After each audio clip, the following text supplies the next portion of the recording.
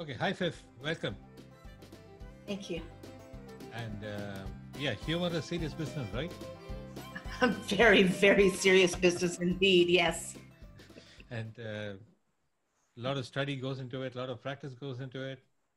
And I think it's easy to make people cry, but it's difficult to make people laugh, I guess. I think laughter and tears are the flip side. True, I think, true. yeah, it depends what you do and how you can make people laugh. But I think laughter just comes out of sheer joy, you It does, know? it does. Yeah. Yeah, what I was trying to actually get at is you could put on a very, like for example, in the movies, it's a tearjerker is probably much easier to make than a full-length comedy film. Would you agree?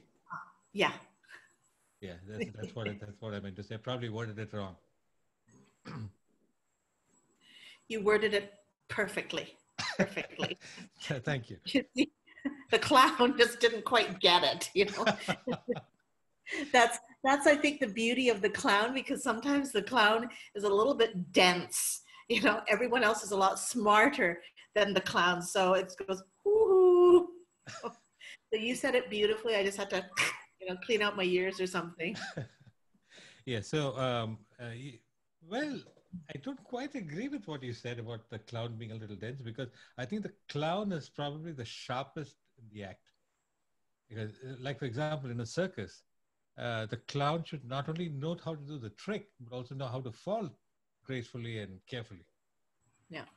You're absolutely right. And especially with the type of clowning we do, which is medical clowning, I think Right. it's really important where you have the nose of the clown, but Right. you have the wisdom that is a direct connection from, as we say, the divine or from the gods. Yeah. Because when you have that direct connection, you know when you can play a little bit stupid, Mm. because then you put someone else on a higher level. And especially when you're working in the hospital with patients, Mm. they need to have that where they feel that they're in control, and they can have a remote control, for example, and Right. they can pretend to push buttons, and I'll Mm. go this way and this way and this Mm. way. I'll fall on the floor, but then Mm. at the same time, if I know that the doctors and the medical team would like to have some rehabilitation, then um, I cajole them in a beautiful way Right. on how to do something. So to support the treatment plan. So no, thank you. You're absolutely right. It's about being really, really smart, but Yeah. being really dumb at the Yeah. same time. Exactly. And you're going to be darn intuitive as well because you kind of have to be ahead of the curve, isn't it? In Yeah. terms of a patient's needs. Yeah. It's not just the patient's needs, especially in the Indian culture. Hmm. It's the needs of the whole team. And when I say the whole team, I mean also the people that are with the patient, whether it's parents or grandparents or aunts or children. It's the extended family, and it's also the healthcare team, the medical team. And how do you bring all of that together and Mm. still honor the patient? I mean, I think that is absolutely critical in honoring the patient, but Yeah. pulling everything together and integrating that beautifully. Yeah. Yeah. I like that honoring the patient because sometimes it can sometimes backfire, you think, if you're not intuitive to the needs of the parent, the patient. Mm-hmm.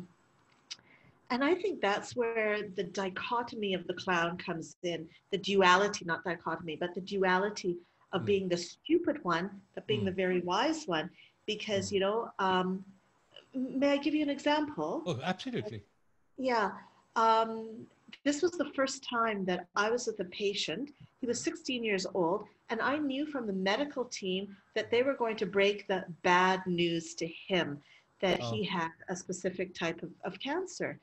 And I was in the room and we were joking around, we were clowning around, and then the medical team came in, and they had long faces, and they were getting themselves up, and I said, oh, and I was getting ready to go, And the young boy said, no, Jumbo, don't go, leave. I mean, stay.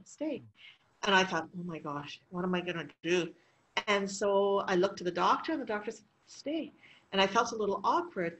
And then the news was broken, and I could see this kid just slump and slump and slump. And I could see all the questions in his mind.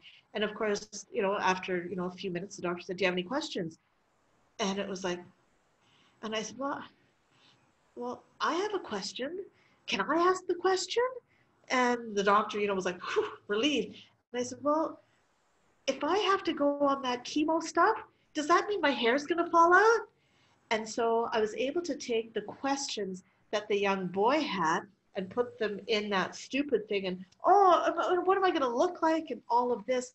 So the doctor was able to address me, and in the back was able to also have a conversation with the boy.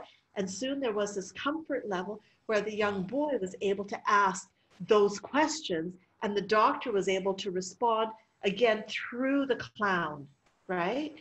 And after that, it became a beautiful thing. When there was bad news, I was brought in. And when I was brought in, it was just a beautiful way of being, of lightening up a really, really hard situation. Wow.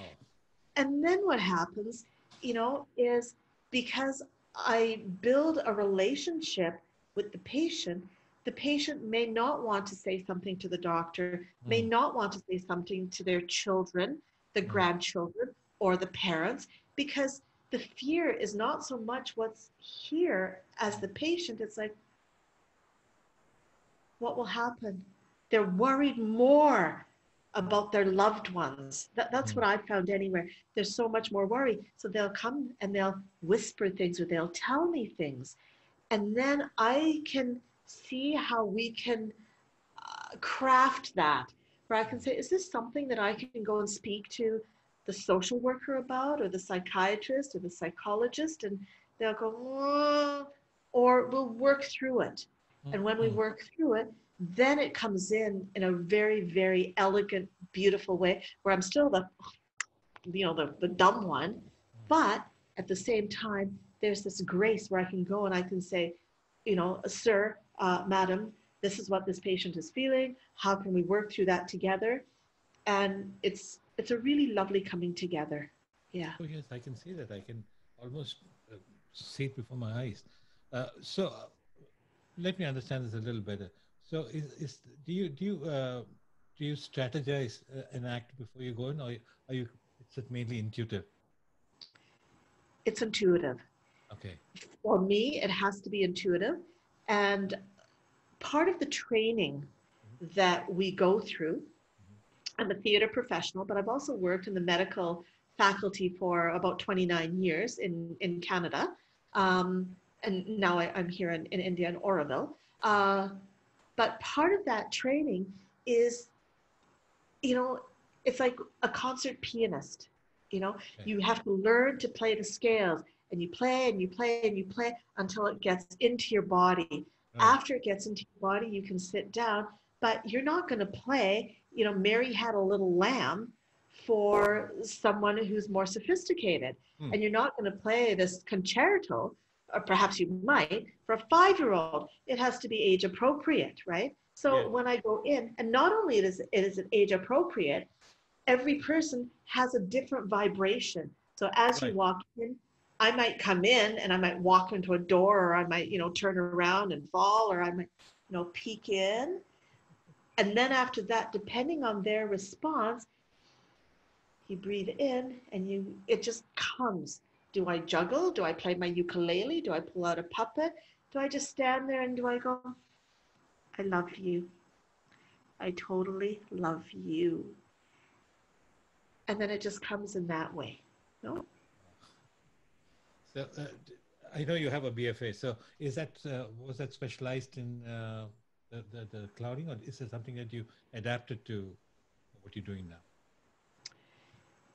That's a very beautiful question. Thank you. My BFA was a Bachelor in Fine Arts in Theater. Yeah. And one of my professors at that time, clowning was not a profession at that point when I went through university, Uh-huh. okay? But my aunt was a medical doctor. She, in fact, studied at Stanley University in Chennai, which is a renowned medical college. This was, you know, she's passed away now, and she would have been 81 or 82 now. Okay. But when I was growing up in Canada, when she would go and see seniors, I would go and I would sit and go with her, and she would make her rounds, and I would sit in the lobby and I would sing, I would dance, I would joke, I would listen. I would really listen to their stories. And I was always very curious, and I always wanted to know the stories. So I think that was part of the background and the foundation for that. My father was just an absolute joker, complete joker. And my mother was Uh-huh. a teacher, no? Oh, okay. So when I went to university, um, I took theater, I took dance, I took directing, and I did a number of things. Uh-huh. But the actual formation of the clowning came afterwards, and it was through practice. And when I was 18, I came to India to find myself, right? My parents are Indian. I was born in Tanzania. I grew up in Canada. And I really, really wanted to find my roots. It meant so much to me. And so I came here, and that's when I went with the nuns from Stella Maris College in Chennai.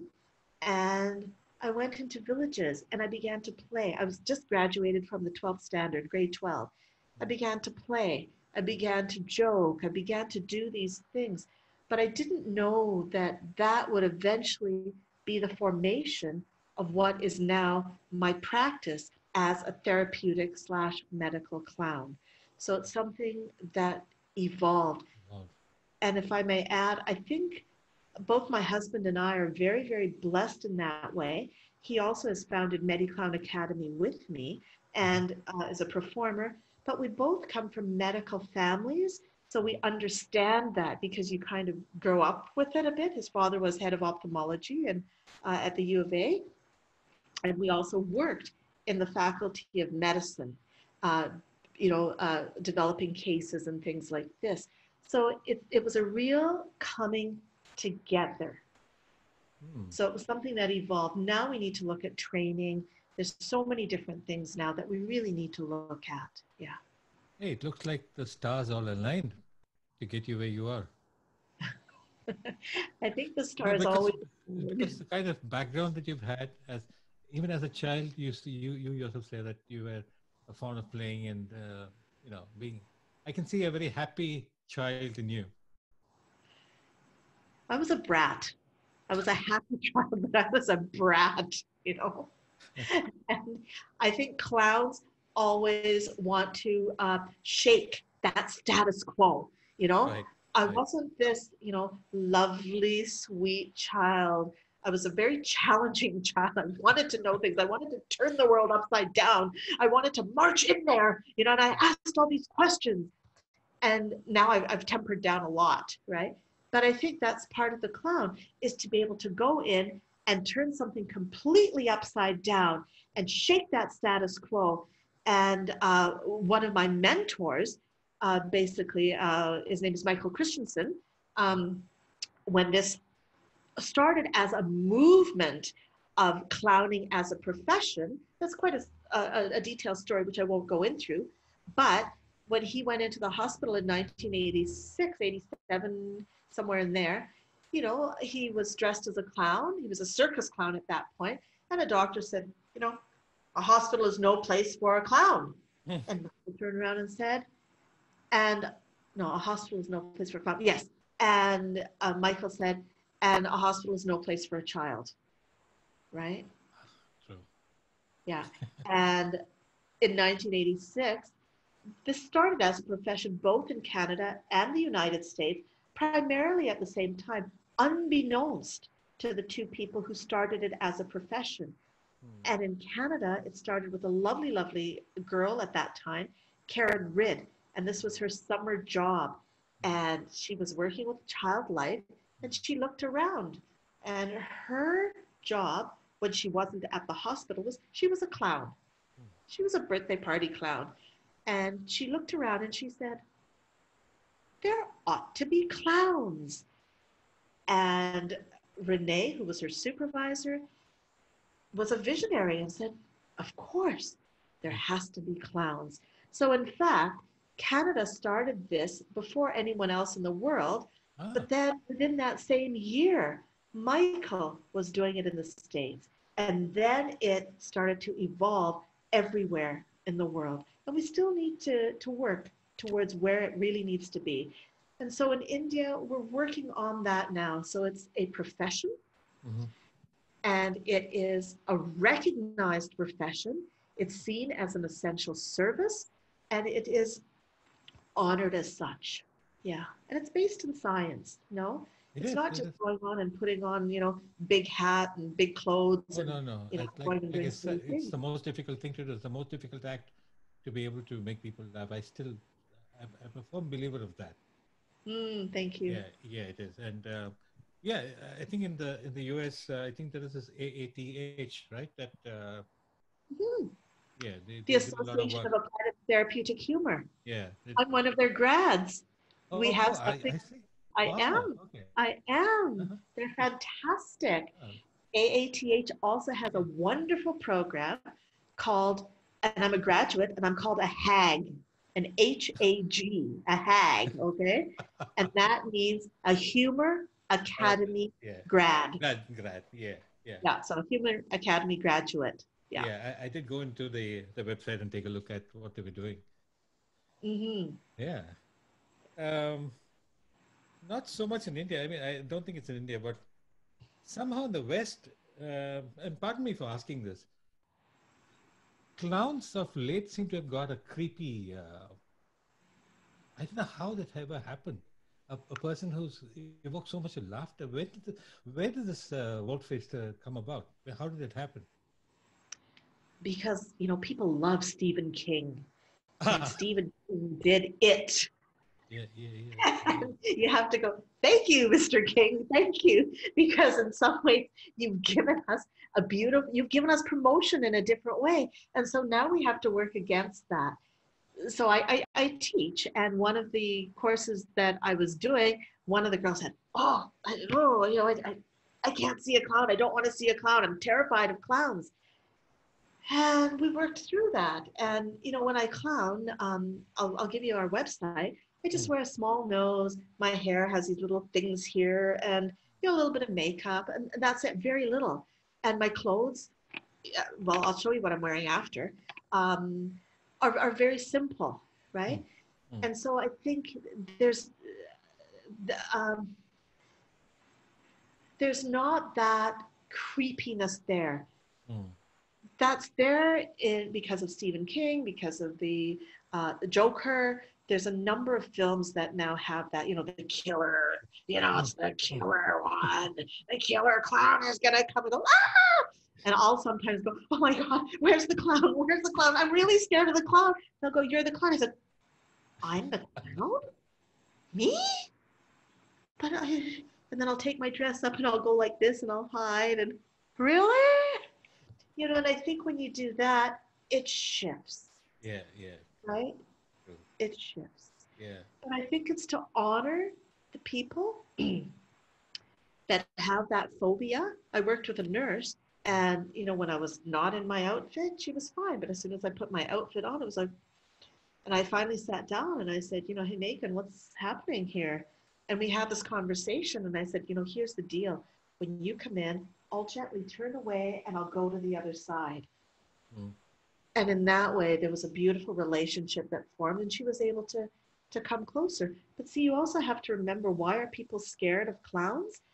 Imagine when you're a 2-year-old mm, and all of a sudden, we don't think of Santa Claus as a clown. We don't think, obviously we think of Ronald McDonald as a clown, but the Easter Bunny, but you're 2 years old and you're this tall. Well, you're mm. not, but for the camera, let's say you're this Understood. tall. Yeah. And then You have this huge. here's this mascot. And Yeah. here's mom and dad and aunt and uncle saying, here, go Yeah. kiss Santa, go kiss him. It's like, oh, the child is terrified, and we're pushing them in that way, pushing them.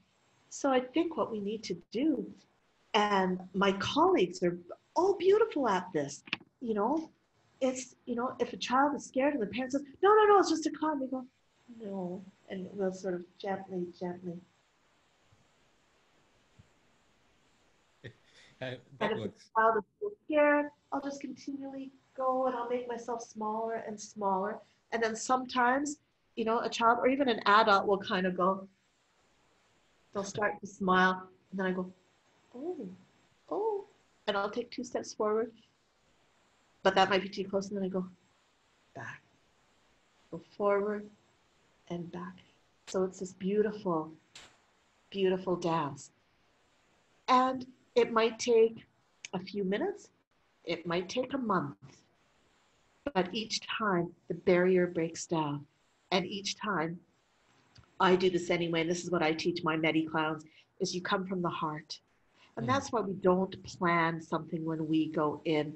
mm, You go in and you know you have your toolkit mhm, and you have all sorts of things that you might come in, and this might be the day that the patient says, I don't want you to come today. I don't want anything today. I'm in a bad mood. Go away. mm, And you kind of go, I hear you. I hear you. It's kind of a crappy day, huh? Oh, I hate crappy days. And then if they pick up on that, they might invite you in. Or if they say no, it is no. You leave. You leave. Yeah. awesome. Uma, Yeah. you worked with Fif for a project, I think, for drawing up a syllabus or something. You remember you and I were chatting about this? Yes, but that's a very a different project. Hmm. And Pif and I have attended or participated in Pif's workshop. Okay. And yes, I do know her course and what it takes and many aspects. In fact, my first question to Pif was, how do they allow you at all into a hospital? I mean, that's such a chaotic place, so many important things happening. A visitor is barely welcome. Mm, Family and caregivers are barely welcome. mm, How do they let you in? How do you get in? And it is an eye opener to mm, me mm, to listen to and watch when this training and workshops go on, Nanda. mhm, It's amazing how much of medical schooling is going on. mm, It's not about clowning or an act. It mm, is about etiquette, the mm, soft skills of hospitals, what to do, what not to do. I mm, mean, people could be in the midst of resuscitation. A clown can't barge in there because he's been given permission to come. mm, mm, Like Pip was mentioning, and she will explain it far better than I, is you'll have to gauge the situation, ease yourself in. And I've seen Pip and Hamish do it so beautifully. mm, And I've actually watched them in a hospital environment. We've been together at Savita, at Arvind, and in a workshop at Mehta's. Everywhere, what I've seen is uh, even the most cynical, skeptical person, they can withdraw a bit, but mm, eventually they ease themselves into the scene and they want to be part of it. I've mm, seen that happening. I've seen actually parents carrying their kids and going back a bit, almost trying to protect the child from any intruder kind of thing. But mm, then they come back. They mm, kind of crowd around. I've seen that magic happening. And yes, it's not just an art. There is a tremendous amount of science behind it, and that's the project that I was discussing with you, talking to you about. Was mm, Spiff was helping me understand the course mm, curriculum, what goes into it, mm, all of that we work together on. Yes, and she runs huge workshops, different kinds of workshops. So it depends on the audience, it depends on the group that's gathered. So it's not one cookie cutter kind of mm, syllabus. Am mm, I right, Viv? Yes, you are, Uma. And we just finished doing a 6-month program Uh-huh. where it incorporated a number of those things, which in fact you and I worked on together. We worked on looking at the academics, we looked at working at the practical, going and doing the field work. What are the protocols? Why do hospitals need clowns? Why do clowns need hospitals? What is the role of a clown? There's all of these ethical issues. Plus, you got to be able to play, right? yeah. And That you need helped. to know the I side of, can't let you forget community clowns, Fifth. I can't let you forget community clowns. Remember Akam? yes, Community clowning is very, very important, and especially right now when we're in this pandemic that we're in, we're not going out on the front line. Some of my colleagues in Canada are in the hospital. They are considered an essential service. We haven't achieved that here just yet, or I haven't trained my clowns in that aspect. So we're a little more cautious right now. But in the community, absolutely. So as you may know, Nanda, 70% of the population is in the rural area, right, and 30 in urban, but the healthcare in the hospitals, it's the flip, right? It's the other way around, yeah. Yeah. So how do we deal with things that are like hygiene? You know, clean toilets, washing your hands, ensuring that when you cough or you sneeze, you know, you use your kerchief or you use, you know, your arm. And then what we do is we have puppets. I have a puppet. I don't know if you can see, but that's one of the puppets that I use way back there. That's Shanti. And Shanti does the puppet shows in the community. She doesn't go into the hospitals because of hygiene, but she can talk about hand hygiene. She can talk about, Nanda, what are those things that you have on your ears? Do you ever wash your ears out? You know, you need to wash them out because otherwise, what are you ever going to hear? But you don't want to put a pen in your ear and go, you have to do it in a beautiful way. So in a community, we can start talking about community health issues. Okay. You know, because here, I have one little puppet right here. I'll just grab my little puppet. This is Norchu. Norchu has actually been blessed by His Holiness the Dalai Lama. And, hello. Norchu was my puppet. Norchu was my puppet at the workshop. Yeah. You and me, Uma, and Uma was the best. I love you, Uma. Hey, say hi to me. I don't know who he is, but I think you should say hi to him anyway. Hello, good sir. Nice meeting you. He's kind of cute, isn't he? I know. He's like a really handsome dude. Whoa, look at him. Look at that beard. Whoa, I hope I have whiskers just like you. And so when we use these in the community, it's absolutely wonderful because especially people with disabilities, older people, children, we just say, you know what? Norchu needs to be taken care of. Can you mind him while I go and do whatever? And that gives them that sense of responsibility. Right. And we have a number of different puppets, right? They can also make their own puppets. So we do puppet workshops where they can create their own puppet. They put the thoughts, their thoughts, into the head of the puppet. What are their virtues, you know? And their virtues of, I have love to share. I'm generous. I'm funny. I'm all these things. And I put it into the puppet's brain. Then we bless the puppet. There's a whole ritual around it. We bless the puppet. We hold the puppet. We bring it close to us. We kiss the puppet. We look into the puppet's eyes. And that becomes their, almost like a talisman. And especially when children are sick, even adults. I worked with widows and widowers, you know, from the age of 20, 21, but they'd lost their partner, their loved one, to, you know, in their 90s. And we created these puppets together. There was something like 70 people. It was a huge crowd that we created these puppets together. And that became their best friend because they were able to whisper. It's a part of their soul that's there. Now, when someone is sick and when they're dying, they can't always tell everyone else what's going on. So this becomes something that is so special. We've done a number of workshops, and in one workshop, we had a girl who had gone through quite a horrific sexual assault. And she was able, on her own, and I don't do therapy. As clowns, we do not do therapy. Right. We do not do counseling, right? Right. But through the gift of the clown and the puppet and what she created, she said that was something that really supported her healing. Yeah. Wow. I also did that with a young boy. Hamish and I started a peace camp in Uganda, in Gulu, where the Lord's Revolutionary Army had come, and a horrible situation. Right, right. And one boy had come, he'd been 14 when he, 8 years old, sorry, 8, when he'd been abducted from his village. I won't tell you the story, but it was just really one of the most horrific stories you can possibly imagine. Okay. And he witnessed, his loved ones being killed in front of him, all of this. He escaped.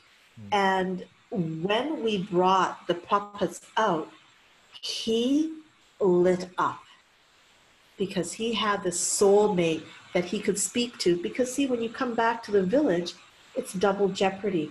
You've been sent away, and now you've come back. Are you going to kill the rest of the kids in the village? You know, 14-year-old boy. And this little puppet was someone that was close to him. And he said at the end of it, now I can leave my luggage behind. Baggage. He said baggage. Now I can leave my baggage behind, and I can forgive my wrongdoers.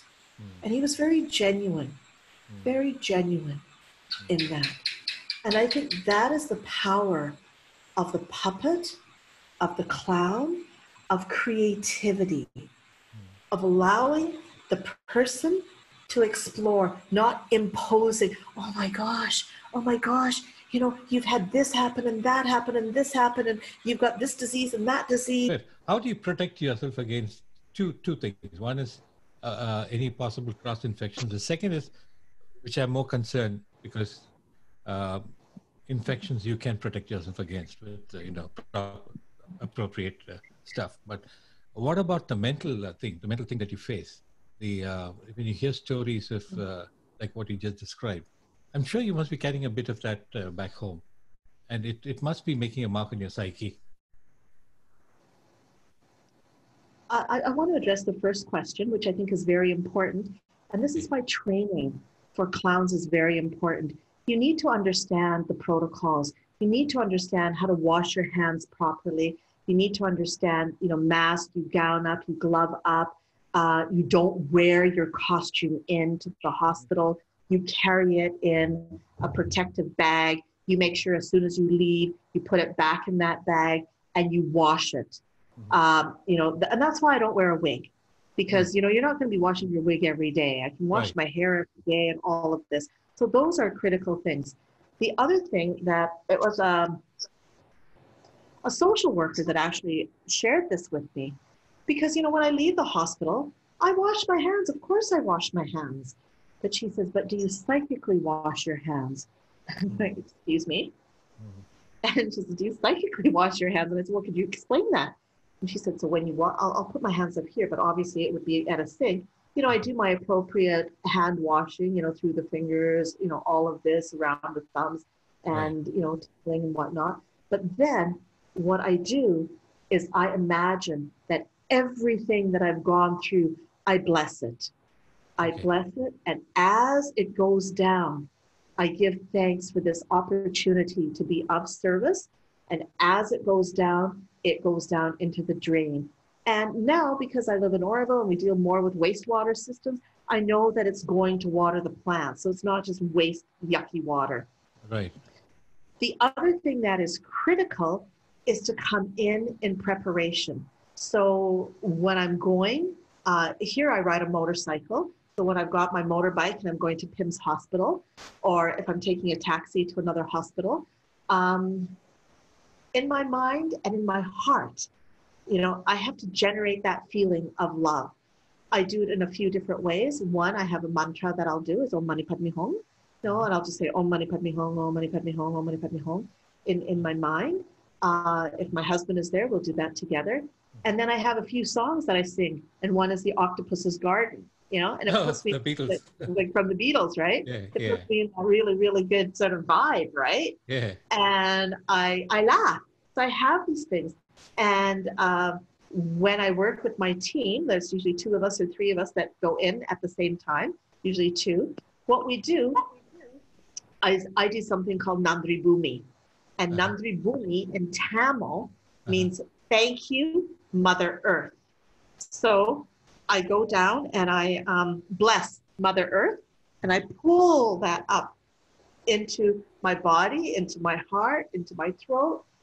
I take it out, and then I gather it. And I just go, I love me. And so this is part of the protection, right? So there's an opening protection, an end protection. And I personally offer it up. I think it's very, very important to offer things, right? To the universe, to the divine. It is. Now, the next part of your question is, yeah, there are things, that I take home with me. Here I work in the various different units. But when there is a sudden death, that's the one that really affects me. Or if I've lost someone, that affects me. But then I know that they're going into a different space. But in my clown, I don't look in the future and I don't look in the past. I have to see what's happening right here in the present moment. I'll tell you a small little story. There was an accident. And in this accident, at the scene of the accident, there were 2 women, sisters. There was 3 children, age 4, 5, and 6. The 2 boys were 5 and 6. The 6-year-old was dead at the scene of the accident. The 5-year-old was in critical condition. He had to be airlifted. The little girl had a number of bones broken, serious, but not life-threatening, right? So when they came in, the mother just grabbed me and wouldn't let go of me, right? And we went in to the trauma room, where sometimes I am invited into the trauma room. Sometimes they request me to come in, but I won't go on my own unless there's an invitation, right? And in this case, there's no way I would have gone in on my own, but this mother wouldn't let go of me. So I went in, and then the young boy was moved into PICU, Pediatric Intensive Care Unit. And so she just held me. And now this is where the doctor who was in charge at that time was did not like the clowns, did not have any, it wasn't the right thing. Wasn't the right thing. Okay. And this is, what do I do? What do I do? And the doctor looked at me. I looked at the doctor. The mother obviously wanted me in there. And the doctor just went, And so I went in and sat beside the mom. And this boy, the whole team was there trying to keep this boy comfortable. We knew that he was going to pass away that night. It was obvious to all of us. The mother started to say her prayers. It's not my job to be a spiritual counselor, but as she's saying something, I might parrot the words that she's saying. So she was saying something in a language that I didn't understand, but I just said the same thing, and I breathed with her. So she was holding me, and I had my arm around her, and we breathed together. And then she turned to me and she said, "He's going to be okay, isn't he?" And all I could say was, I looked at him and I said, "He's breathing. He's breathing." And she said, "And that's the show that he loves to watch." And then I turned and I was going between the little boy, the mother, and the show. The doctor was doing what they needed to do and to prepare her. But my role as a clown is I have to see that spirit. That little boy lived for another 4 days. And in that 4 days, his family, he was a young Indian boy from the Punjab.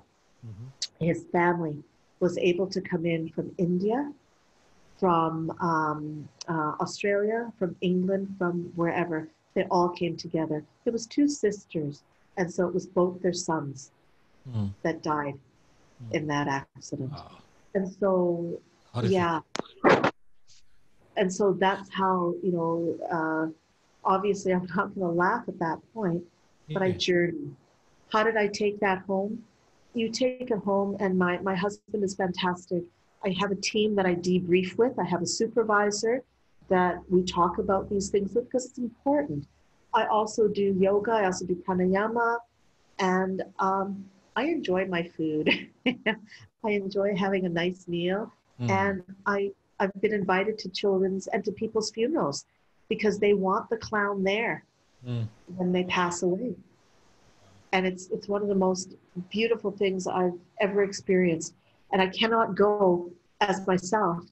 I am myself, but I have to go in my persona of the clown because they don't understand. Yeah. They not that they don't understand. They don't know Fif.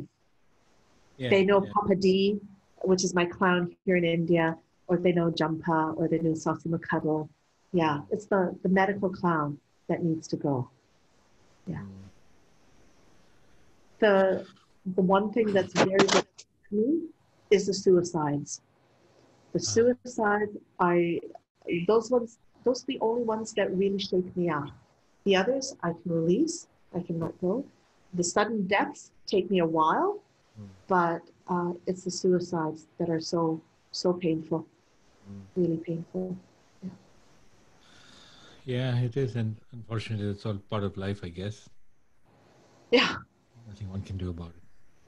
And I think also, and then we have to support the family. So the clown is not just there for the patient. Afterwards, if someone has been coming to the hospital for dialysis for a number of years, whether it's an adult or whether it's a child, then all of a sudden, not all of a sudden, but, they pass away, they leave their body, then the family is not only left grieving that, but they've lost their support of the hospital team, of the nephrology team, of wherever they're getting their dialysis. So we still need to maintain that, right? Because they want to talk about their loved one, or they want to be able to now have a relationship with the clown. Right? Is that allowed, Fif? Does the hospital permit you to cultivate these equations or relationships beyond what you're called in for? There's different protocols in different hospitals. In Canada, what we did was, and again, each hospital has a different protocol. At the hospital that I was at, we had palliative care services, and so we would have the siblings come back to the hospital, right? So we would see them within that hospital environment, okay? And they could page us or they could phone us. We all carried pagers, and we never gave them our personal phone numbers, but they had our office phone numbers. So they could reach out to us, and we also had a separate email. So I had my clown name at da-da-da. So that was very important so they could reach out. We had community clowns, and this is what we were trying to do, not that we're trying, but we are doing here in India, is it's not only a hospital clown, but we then hand it over. And we say, it's just like your doctor doesn't come to your house, the clown can't come to your house, but you can phone me and we can set up an appointment, right? And so we have community clowns then that will go and will visit them in their home and will link back to us and say, so-and-so is coming back to the hospital, or you know what, they're not doing very well. And this is where technology is really fantastic when it works, right? We can see them, or at least we can phone them on the mobile. They can hear our voice. And that's like, whoa, Nanda, how are you doing? So I don't say, how are you doing? Nanda, it's so fantastic to hear your voice. Oh my gosh.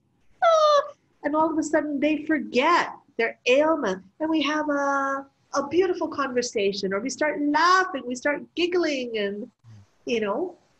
So yeah, Uma. And then here at some hospitals, yes, we are allowed to go and see a patient at home. So it really depends on the hospital and the protocol of that hospital. But tell me one thing, you have experience, maturity, all of that, and you are training youngsters. Do they know when not to overstep their boundaries? I mean, if they get carried away by their own, people keep calling them back because they are good MeDiClowns. If they overstep and start counseling or start prescribing or, something that they ought not to be doing, is that training also very, very strict and stringent? Yes, it is. Do they know where to stop, where to step back? We're very clear, and that's part of the training, is we're very clear on what is your role, what are your boundaries, what is your scope of practice. And that's why we're very clear as well, you know, as a doctor, as a nurse, you're not, yeah, you know, you might put on a foam nose and whatnot, but you're not going to do the things that we do, because then the roles get mixed up. Because the clown, you can just say to the clown, go away. I don't want to see you today. Or, you know, I didn't take my medication and I put it in my cheek.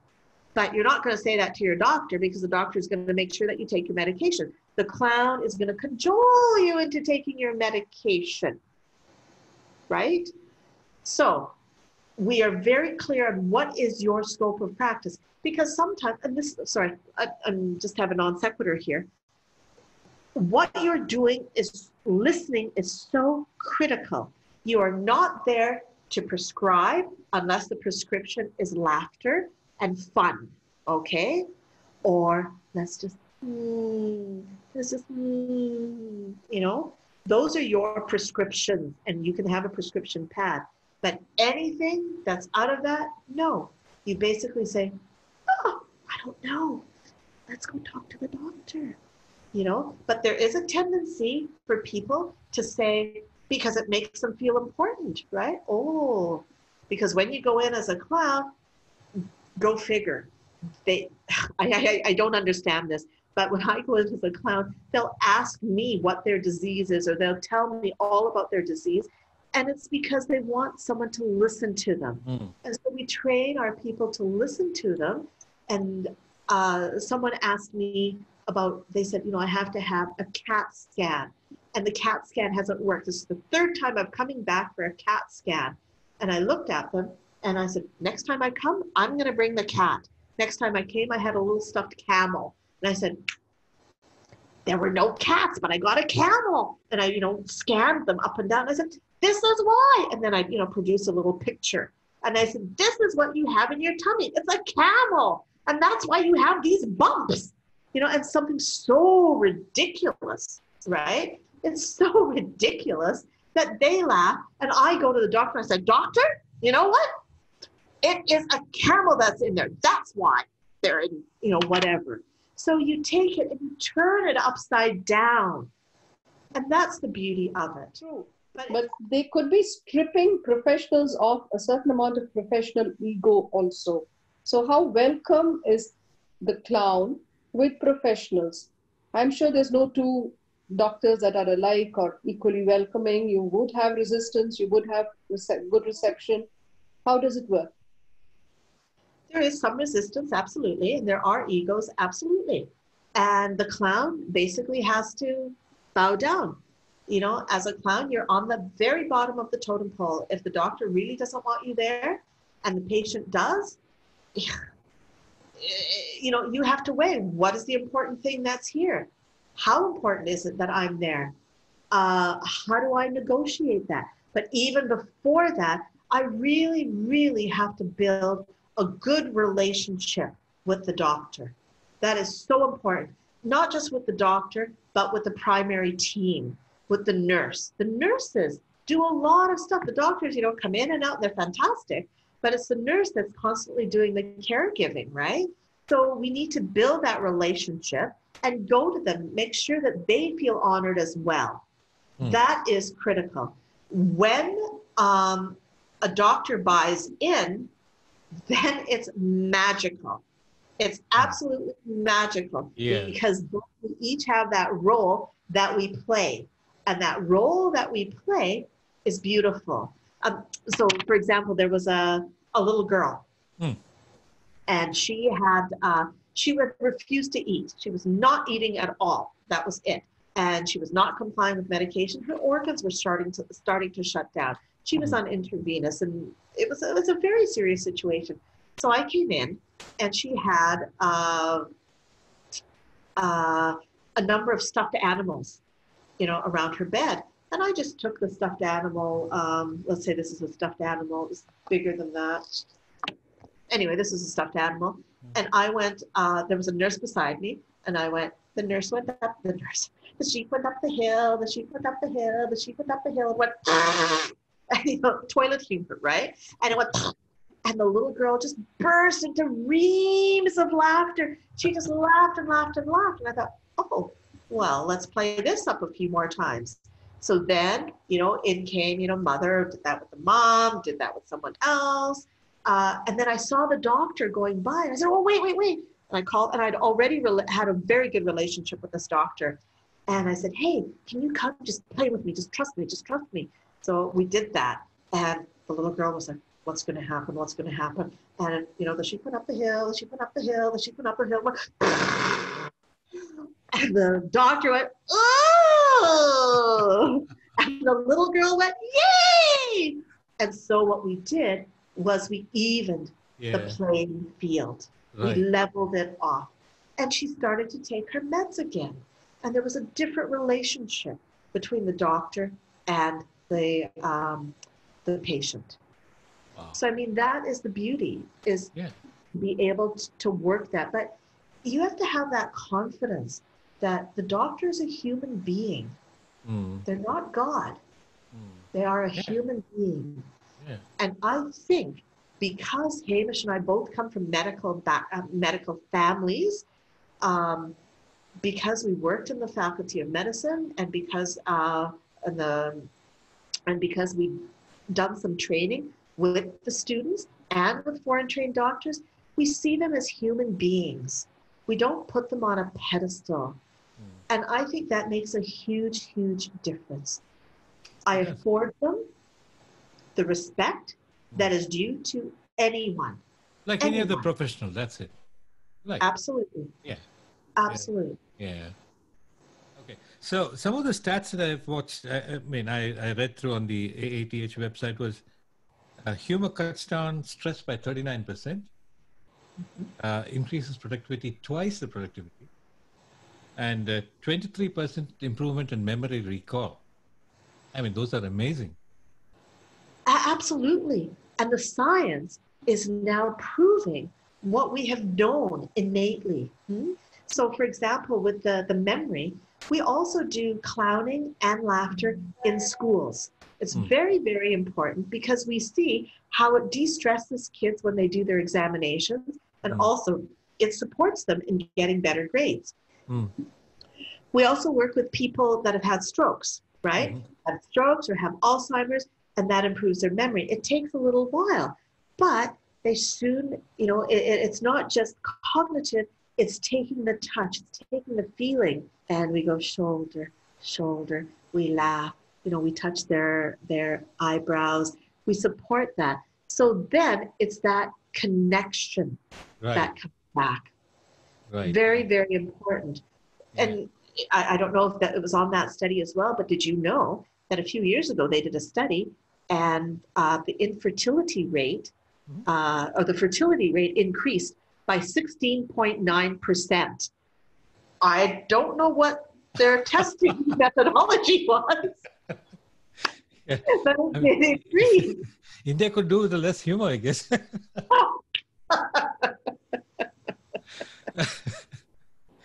Yeah.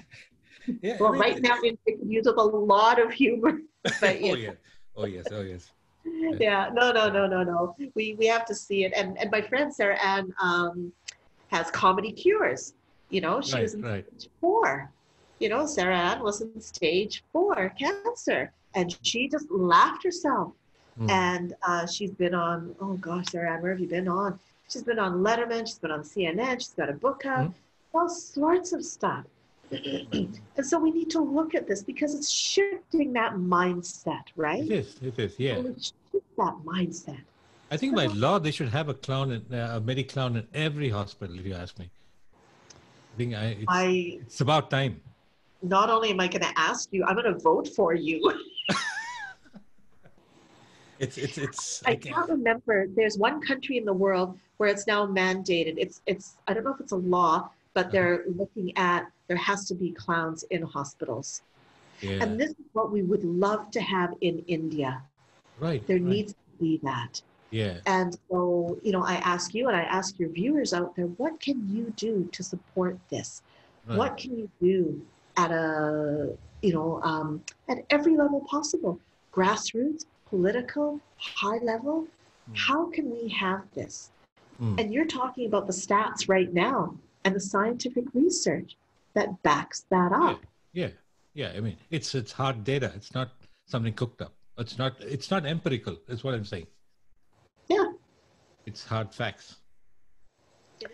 So one of the projects that we have, which we're very, very excited about, is called India Knows Love. And now it's shifting to the world knows love. We have 1.34 billion people living in this beautiful motherland, right? And we have, I don't know how many Indians living abroad. And I was born in Tanzania. I grew up in Canada. My parents are from Bangalore. But I wanted to come back. I wanted to come back to the motherland. And when we were starting to explore clown noses, there's clown noses that are made in China, they're made in the United States, they're made out of all these different materials. But we thought, what can we do that is sustainable, that's eco-friendly, and where the whole world can come together? And we came up with this. This is called a nungu. Okay, it's a palmata seed, right? Palmata seed falls from the tree, right? And then we have carpenters. So this is very important to us because we're also providing livelihoods. It's one of the Sustainable Development Goals. We're providing livelihoods for rural development, but we're also providing a livelihood for women to learn how to use different equipment and saws. So, and they can stay home. Older people can do this. The older people may not be able to cut this, but this is cut, and then it looks like this. Okay. This is the outside. This is the inside. Okay. Then it gets cleaned out, and it gets polished.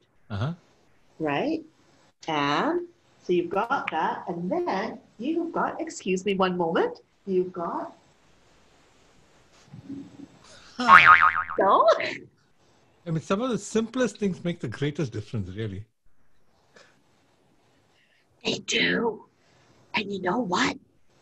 I can do, well, not me, but Fif can do the most amazing workshop, the most amazing talk. But as soon as the nose comes out, the camera comes out, selfies, and that's it. Just give me a moment here. The selfies come out. It's almost you went into a different persona. And that's awesome. What happens. Yeah. And that's what happens, right? Is it's the smallest mask in the world. And we make these. And they're eco-friendly. They're 99, I don't know the exact percentage, but obviously the string is not eco-friendly. We're looking at having biodegradable string. And the paint, we need to work on that. But the project is called India Knows Love. And Uma has been just so wonderful in working with us and helping us to strategize about this. So nose, N-O-S-E. Oh, duh. N-O-S-E. Oh, okay. Play on the word nose, India knows. Okay, it makes sense. Yeah. And you see in United States, they have Red Nose Day. They have Red Nose Day in Europe. They have this in Australia. But I think we need to have something different than just Red Nose Day. We need to love 1.3 billion people, and we need to come together as a nation. We need to come together as one heart. And that's what this is about. It's coming together for me as one people. One people. And in the year 2022, on August the 15th, India is celebrating her 75th anniversary of independence. So we would love everyone in India to be gifted. Well, everyone is 1.34 billion, but at least 75 million noses. So we would love to be able to gift people, to sell them, to distribute them, whatever, right? To 75 million people. And I live in Auroville. Auroville was the dream of Mother and Sri Aurobindo. And Sri Aurobindo was a freedom fighter. He was the one that fought for India's independence. And in 1947, he also had 5 dreams. And he saw he saw India taking the lead. And so what we would like to do internationally is to distribute 150 million noses, because that would have been his 150th anniversary of his birth. And I think that's a beautiful way to bring everyone together. Yeah. And, you know, for me, it's when the most privileged person in the world can look at someone who's maybe not as privileged as them and can hand them the nose, and they can look into each other's eye, and they can only see the divine spark, and they can only see oneness. Then I believe that we will heal the world, and we will create beautiful human unity.